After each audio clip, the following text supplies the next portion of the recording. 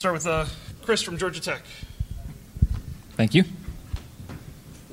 So I'm Chris Valenta from Georgia Tech. I'm a PhD student there. I work with Dr. Greg Durgan in the EMAG group, so I'm actually relatively new to software, period, besides just MATLAB. I started using GNU Radio about a year ago and had to learn Python, C++, and pick up on some Verilog that I had done back as a freshman. So primarily the reason I got into GNU Radio first was we develop RFIDs and RFID sensors that work at 5.8 gigahertz. And typically we've done a lot of our developments on FPGAs to do all of our baseband demodulation. And our project before I came in to our lab was done on an FPGA, and it took the student about 6 months to do it all for the modulation scheme that we had chosen. And when I came, then I was told that I'm going to start taking some of this stuff over, and I could basically do the same thing, but then we were doing a different modulation. I decided I didn't want to have to do all of it in VHDL or in Verilog and in the FPGA, so I went the GNU Radio route and kind of got to talk about how I got from there to here. So first of all, I'm going to give you just an overview of the RFID work that we do and some of its applications, how it works, if you're unfamiliar with it, because it is relatively different than typical radio applications. Talk about some of the sensors we've worked on and some of the systems we've developed, and then talk about GNU Radio as a research and development and educational tool. I work with some undergraduate researchers and advise them, and kind of how GNU Radio has helped them in their understanding of radios and just some fundamental electrical engineering principles. I'll conclude then, and then I just tested the demonstration, so hopefully that will work. It just worked 5 minutes ago, so I'll try and give you one of those too. So first of all, where is RFID? These are a bunch of different pictures of applications in RFID. It's kind of been around since actually all the way back to Leon Theremin. It was actually used in an analog sense as the Great Seal Bug, if you're familiar with that. So they actually use an RFID tag, a primitive form of that, in the U.S. Embassy. And when the Russians would drive by, then they would point an antenna and blast, I think I saw the numbers at one point, but it was something like 10 kilowatts of power into the U.S. Embassy, and then via a microphone that just analogically modulated the sound waves coming on, sent that back so they could listen for it. And when the U.S. went in to try to figure out where it was, they couldn't figure that out. Other than that, nowadays in toll lanes, logistical tracking, is one of the biggest things we see. There's actually a club in Spain where you can get an RFID tag implanted in you to use as your tab, so you don't have to bring a credit card. Also, I worked on this project too. This is called Trigger Smart. It's an RFID-enabled handgun, so it's locked if you don't have a bracelet or a ring, which enables you to use it, and then will unlock when it comes in the proximity. So basically, RFID is getting it everywhere for a variety of reasons. Kind of how it works, which will kind of lead into the reasons. Unlike typical radio systems, the RFID tag, for what I'm going to talk about, are going to be called semi-passive or passive. So semi-passive tags, there is a battery on board, but there is no energy used, there's no energy transmitted. It relies on something called backscatter modulation to communicate with the reader.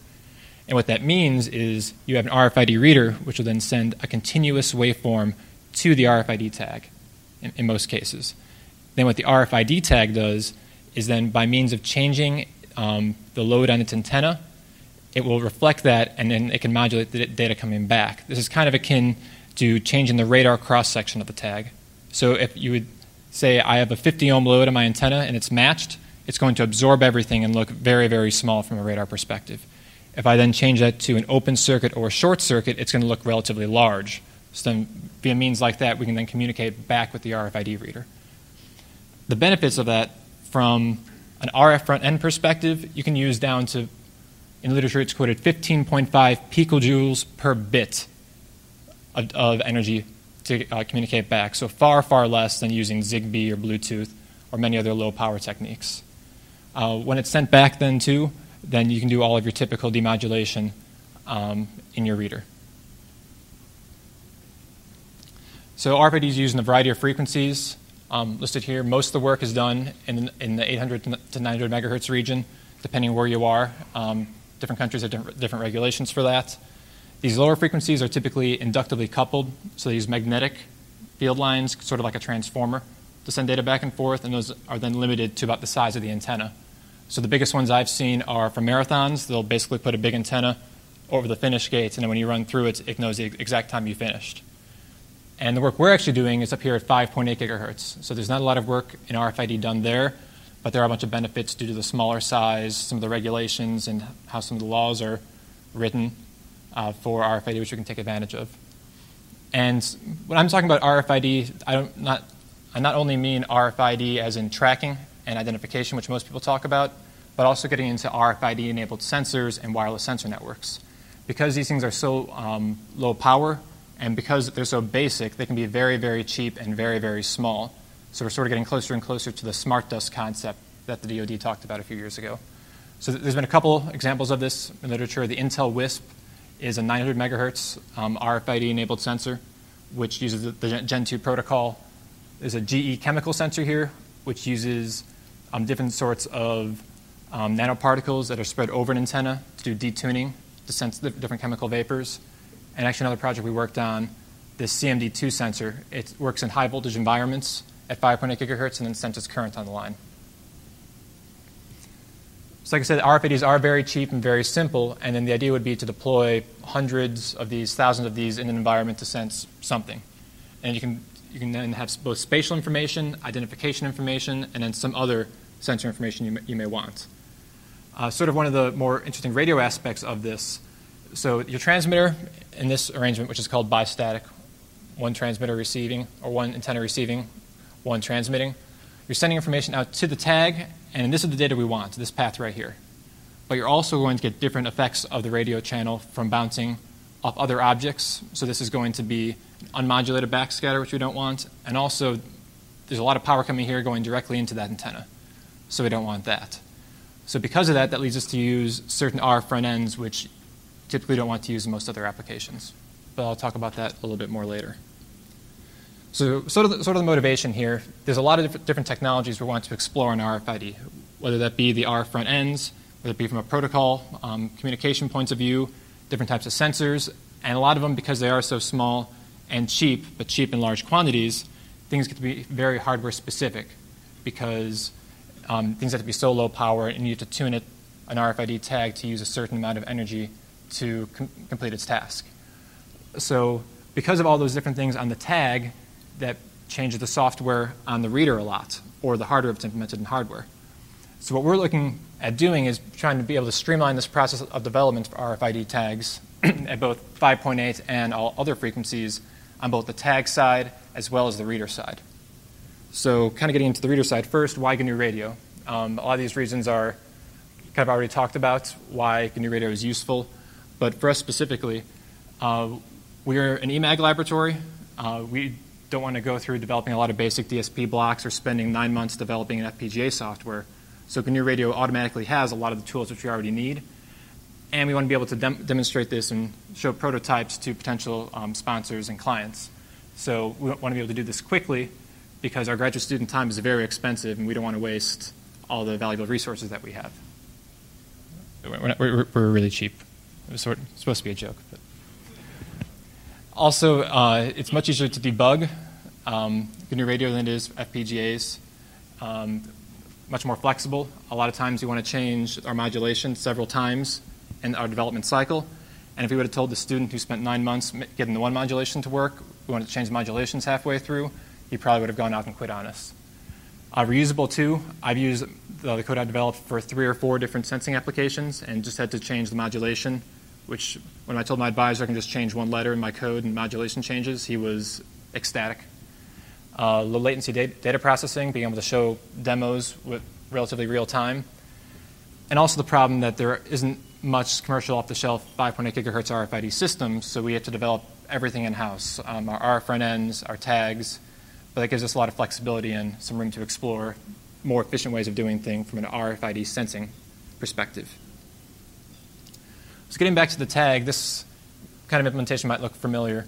This here is called the R.E.S.T, is what I've named it, the RFID-enabled Sensing Testbed.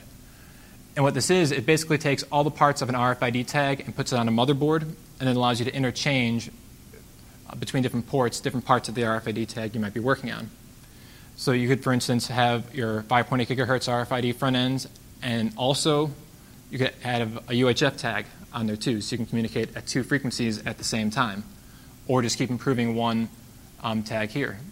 You could also then experiment with, instead of BPSK, going between 2 different modulation states, go between, say, 64 QAM, you could even do, just by changing this one card and leaving everything else the same to see what the effect of your new type of modulation is on the system without changing everything. Most of what we've done, since we're working at 5.8 gigahertz, is changing the different sensors we have. I'll talk about some of those later, but we also have some other antenna technologies that we've worked on, and use this platform from an RFID tag perspective to start demonstrating our different capabilities. So while we're not using a USRP for this is getting closer and closer to eventually, once you have a good design here, making it into an ASIC, which would be the ultimate goal because they're so much more power efficient, and we're really concerned about power. So a quick picture of what this looks like, the R.E.S.T, and I have one here with me too. I'm going to come up and take a look later. So you can see we have 4 different identical daughter board slots. They all have the same pin connections, so you can develop different daughter boards to go in all those. Programming ports, a couple of LEDs and buttons, and then some ways to handle the power so you can measure how much power each daughter board is using, because you really want to minimize all of this, as well as your microcontroller. You really need to minimize how much power it's going to draw based on the instruction set that you give it. A couple of the daughter boards we developed. So when I talk about the RF front end being simple, all it is here, both of these, is an RF switch, a couple of DC block capacitors, and then 2 loads. In this case, we have a short circuit and an open circuit. So very, very simple RF front ends. So you don't have to do a lot of work on them really at all, besides once you get them electromagnetically matched. So we've had undergrads and other grad students come in and in their first semester start building these things because they are relatively simple. We've also made different temperature sensor boards, gas sensing arrays, which I unfortunately can't show you, but they use carbon nanotubes and other nanomaterial structures to do trace chemical vapor detection down to the parts per billion and hundreds of parts per trillion range. Also another card here, which another student made, that's a motion capture board, which has an accelerometer and a gyrometer on it, so we can measure motion in all 6 axes. So if you take all those parts and combine them with the R.E.S.T, it sort of looks like this. And based on the code that you write on the microcontroller, you can make it very interoperable by adding and subtracting these different pieces. So you basically have a full RFID tag right here. While this is very large, it really helps to streamline development. So then when you do have this working right, then you can port it to a much smaller design, which I also brought some of those with me, that is just doing one certain purpose, but now by this point you had most of the bugs worked out in your hardware and your software. And while this is a semi-passive tag, you can eventually port this to a passive tag, so there's no battery at all, and you're scavenging all your energy off the waveform you're sending to interrogate your RFID tags from. Quick bit on the tag software. Again, very simple, and most of what of our energy goes towards is calculated in the CRC for our error checking, and we actually reduced this down to an 8-bit CRC because otherwise our tag was transmitting too long and it took too much energy. So that was one part we had to get into then, get into the GNU Radio and change a 32-bit CRC that's included to an 8-bit CRC to help alleviate some of the demand on our microcontroller on the RFID tag. So if we talk about the whole system, which I actually have down here, I'm going to demo in a bit. Like I said, we have a bistatic system, one transmit antenna, one receive antenna, and then our own custom RF front end. We're using just the LFRX daughter card from R.E.S.T. And the reason we went with this, one, we already had it. A PhD student had designed it for this application about 5 years ago. And the biggest thing is it just has a very, very large dynamic range because we have that problem where you need to be able to sense backscatter information. So it uses the radar equation. So signals fall off as 1 over r to the 4th. So we need to be able to detect very, very small signals while still having another antenna basically screaming in our ear while trying to hear some guy all the way in the back of the room. We're also, for this task, using Manchester encoded BPSK, which I'll talk about why we're doing that a little bit later, and a custom telecom protocol.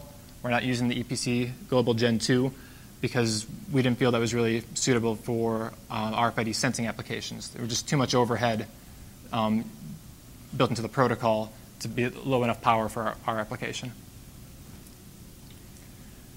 So this is the block diagram of our RF front end. It's a simplified version. The biggest thing here is this system is fully coherent. It's the same oscillator for the transmitter and for our receiver here. And also we have DC blocking capacitors, and that's really what helps us cancel out that unmodulated backscatter. So even though I have a guy yelling in my ear, I'm basically canceling him out by having these DC blocking capacitors. And that's why we're not using a super heterodyne receiver. We're using a homodyne or direct down conversion receiver. Getting a little bit more into the code, this is very similar to the benchmark QT loopback is what I eventually decided to base this off of, except I removed a frequency recovery because that actually ended up making the performance of the system worse because it was introducing some sinusoidal components into it. Other than that, there were some parts we had to go into and modify in the C++ files because they basically the added flexibility that it gave us was actually hurting us because we had to include more information into our header, which we tried to shrink down as much as possible to make our data packet as small as possible for, again, the same overhead reasons we talked about before. So just a quick screenshot of what it looks like. So we have two different tags here. Usually they're mounted in helmets, but I just have the tags here. And then we have on each of them a 3-axis accelerometer and a 3-axis gyrometer. The accelerometer works between plus and minus 16 Gs. And the gyrometer, I think, is plus and minus 1,500 degrees per second, if I remember right. And we're transmitting about 220 packets per second. And I can't recall what the length of the packet is, but it was up in the previous slide. But this will hopefully be demoed live later. So talking about GNU Radio as a research tool. So the backscatter channel, like I said, is unique. On the forward end, it's pretty much the same as a traditional radio channel. But on the back end, we have product Rayleigh fading, and that does some interesting things to our data when it comes back. And what our noise looks like in our receiver, when we actually sample it, looks kind of like this. So we notch out the middle because it's a direct down conversion. And then we have our flicker noise and our thermal noise like typical. So what I said before, we use Manchester encoding. The reason we do that is if you're familiar with, Miller encoding is what we're actually using. Miller and Manchester are sort of similar. Miller is basically Manchester symbols repeated a couple times. And what that does is that allows us to almost introduce an artificial IF due to our encoding. So instead of having all of our information right here where we have a lot of noise and a notch out, we're actually shifting our data packets out here to the thermal noise. So that allows us to increase our SNR dramatically and improve our range by almost an order of magnitude. Other things, like I said, different sensor developments. So while the basic code is the same, we'll want to change our modulation depending on the power draws of the sensor and how that affects the RFID tag and the range and the data rate we're sending it back and how often we're sending information back. So all that will have to be changed depending on the sensor. Passive multiple access, which we'll talk about here in a second, how you can do that. Also the cognitive radio sensing. And also just a way to simulate this and then both demonstrate it as a real-world application to get some funding from a sponsor to show that, yes, we do know what we're doing. We can make these sensors. We just need to work on this part now. So kind of getting into more what my actual PhD research is related to is this thing called a power-optimized waveform, or it's also been called multi-signs before. Now, the reason we're doing this, so typically we use just CW, just one frequency sent out in most RFID systems. And that's probably the worst thing you can actually do for RF energy harvesting. Because since these tags are passive, we need to power them up with this waveform. And what it turns out to be in the RF energy harvester is we need to bypass a diode threshold. I thought about putting a circuit diagram up here, but I decided against it because I wasn't sure how the software community would feel about that. This is my first software conference, so I'm kind of getting used to this. But what this does actually for us, instead of using CW, we use multiple signs. So the total power of this waveform here in the green and the blue is the same, but the peak to average power is much, much larger. And while most radio systems don't want that, there's actually some OFDM research that wants to decrease this because they get this as a byproduct. But this is actually what's helping us extend our range and our reliability of our passive RFID tags, because this large spike in power allows us to trip our diodes in our RF energy harvesting circuit, which allows us to extend the range. Also, what this does is it makes it more reliable, because if there's fading in the channel, instead of having one carrier that gets knocked out due to interference or due to some fading, we have multiple carriers here, which we can then use to improve that not only from power, but also in the reliability. What we can also do then, too, is depending on the design of this waveform, you can spread out, each tag can communicate on one subcarrier. So we can do a passive multiple access where all tags could simultaneously harvest from all these subcarriers, but then only communicate on one of them. Kind of talking back to the cognitive radio, so we will design a waveform which I want to arrive at the tag in this form, but because of fading, maybe some of the subcarriers will be attenuated or slightly out of phase. So then we can actually use things like the USRP to do some cognitive radio and channel sounding first, and then dynamically adjust the phases and the amplitudes of the subcarriers so that we'll arrive at the tag at a way we want it to. Because then it'll be the most efficient, we'll have the most power on the tag, and then it can most efficiently communicate with the reader. Some of the disadvantages generating this is an issue. Just trying to get an amplifier which won't saturate, or basically generating a lot of these subcarriers individually and then combine them at high power RF later is an issue, getting them all to be all in phase. And then how do we demodulate this? If we look at one subcarrier, that's fine, but if we only have one, it's weaker power, and then we'll actually make the RFID system be back channel or backscatter limited instead of forward channel. So instead of not having enough power to turn it on, we'll actually become sensitivity limited at the receiver. Just for some of this notation here, this is a 4-POW, so we have 4 subcarriers here, and we have CW. So when I talk here next, talking about the efficiency improvements, you can see blue is CW, and then we start adding subcarriers 1, 2, and 3. And this energy harvester is almost about 50% efficient at high powers, but you see as you decrease powers, you become very, very inefficient. So if you look down here at minus 10 dBm, at CW, we only have about 250 nanowatts of power there. Where if we had one subcarrier, we get 1 microwatt. So very, very small amounts of power, but we can then use that, bank it in a capacitor, and have enough energy to do something useful. So this is only going up to 3-POW because we have problems with some of our hardware in generating more than 3-POW, but we can go up to 64-POW, 100-POW. Really, it's limited by your bandwidth which you have, your subcarrier spacing, and ultimately your power amplifiers and your LNAs on your receiver. So talking briefly about GNU Radio as an educational tool, this is the problem I talked about before. We had to figure out to take out the frequency recovery blocks, introducing these noise issues. And sort of the nice thing for me about GNU Radio was being able to basically export the waveform at every single stage of the demodulating chain and finding out where the problem was. That was something where before, when our students ran into this problem, they didn't really have an idea of where it was because they had to go through every single bit, every single piece of the FPGA and find out where this was.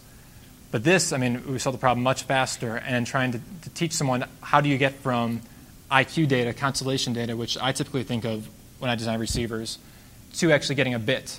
Or you can kind of think of it in your head how it would work, but how does a receiver actually implement that, and what are the trade-offs then in your modulation, and how it's implemented, and how you can improve that. Also having students work on just a small part of this project, so it's a very complicated system in the software, the hardware, but a student can just take one small part, say develop a new sensor, and then with just minimal modification in the code on the R.E.S.T platform and in GNU Radio, they can get their whole system working much, much easier than developing a system from the ground up. So it really helps them give a sense of accomplishment that they're actually doing something useful instead of worrying about trying to get a whole system working, which they couldn't do in a lot of senior design projects. Sort of in conclusion here before I do the demo, GNU Radio does provide a flexible platform for developing RFID technologies in both hardware and in software. I didn't talk much about the communication and the protocol developments because that's not really my area, but it certainly adds to that as we talked about yesterday. Research labs, I know I use it on people in industry. It's transitioning to hobbyists and then just instruction on how does GNU Radio, how can it break down the parts of a radio chain and a receiver to help instruct undergrads and graduate students how a radio works. And this modular nature is really, really nice, just being able to take piece by piece away and interchange one small part of it and seeing how that affects your whole system performance instead of having to swap out a whole tag that has a different RF front end which might not be soldered correctly, or there's problems on the microcontroller, just being able to change one small part really helped us with sensor development and system development as a whole. Some quick acknowledgments. I'm part of the propagation group at Georgia Tech. I also work, I forgot to mention, with GTRI in the Electro-Optic Systems Laboratory, doing some sensor work there. I have a Shackford Fellowship from GTRI, and Thingamajiggerworks and this NSF career grant helped support this project. I also like to thank Marcin Moriz, Bashir Akbar for their help in developing some of this stuff, and my advisor, Greg Durgan. So I'm going to get the demo set up really quick here, but if you have any questions, you can either ask me or write down my email address, and I'm going to hope this demo is going to work.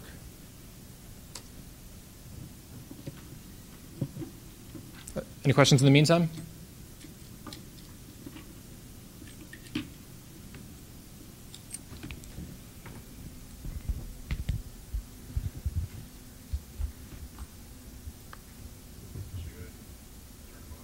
Yeah, you can go ahead and turn that on if you like.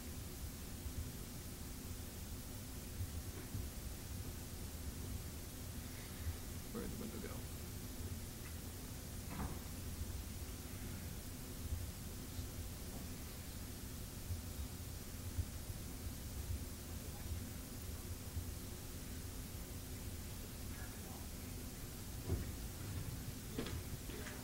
Part of it's off.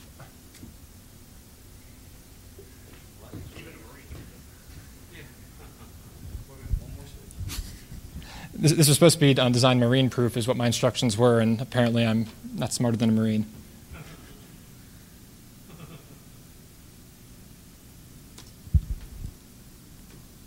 There we go. Oops.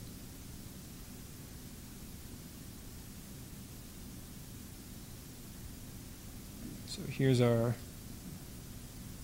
GUI. And I have a couple tags here. So we should see them both. We shake them around. You'll see motion here if you want to. Hold one too. It's polarized that way. Yeah, net axis. So yours is receiving. This is the black helmet, and that one's the white helmet. So you see some of that bit.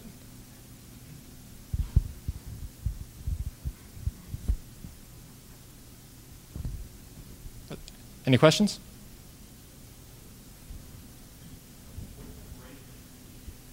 So the range is very dependent.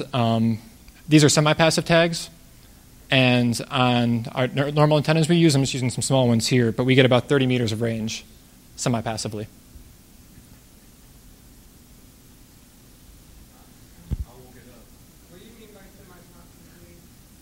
So there's three classes of RFID tags. The question was, what do I mean by semi-passive?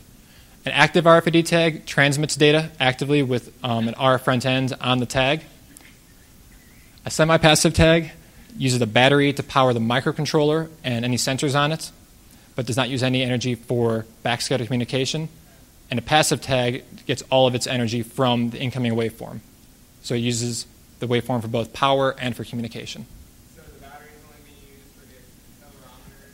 Yeah, so the accelerometers on here are actually very high power because of the specifications by the sponsor. And I think the accelerometers here use about 7 milliamps, and then the R front end uses under 100 microamps.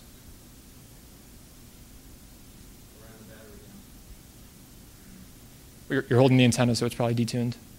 Yeah, it's probably wrong. I'm holding it wrong. What's the most air I've had in 20 years?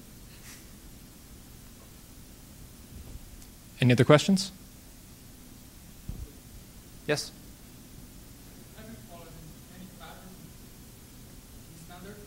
There's no protocol standard in this. The EPC Gen 2 standard relies on a lot of acknowledgments and talking between the reader and the tag. And we're eventually going to port this to a passive design. And every time you have to do that protocol, you need to power up an analog to digital converter, which takes up a lot of energy on the tag. So there's a lot of overhead to get data back.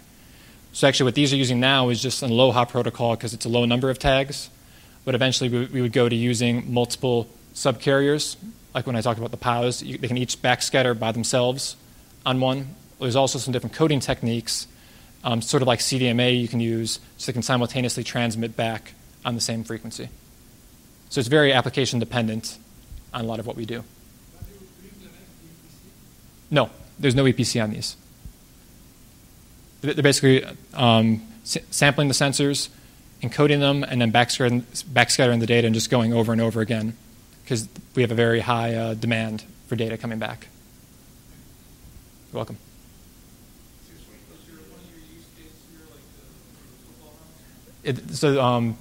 Concussion detection is ultimately the goal, because they have a lot of helmets now which you can get, but they're $1,000 for each helmet, and then the system's $20,000. Where this goal, you can make one of these tags as they are now for about $5, and then this system wouldn't cost you more than $4,000. And that's in small numbers. You make it in bulk, and then the price will drop dramatically. So instead of a 30-meter range in the current configuration, but we have not optimized a lot of the components on it. So ultimately, you'd be able to not market this only to professionals and colleges, but down to high school and Pee Wee levels, because you don't have to invest $100,000 in a system for the whole team.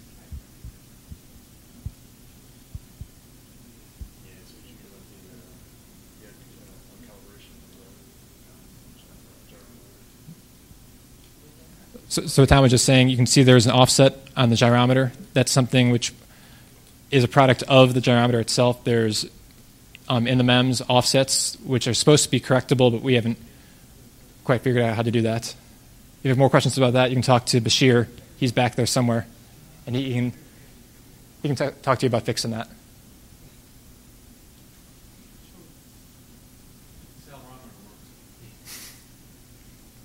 And it's still working, hasn't broken yet.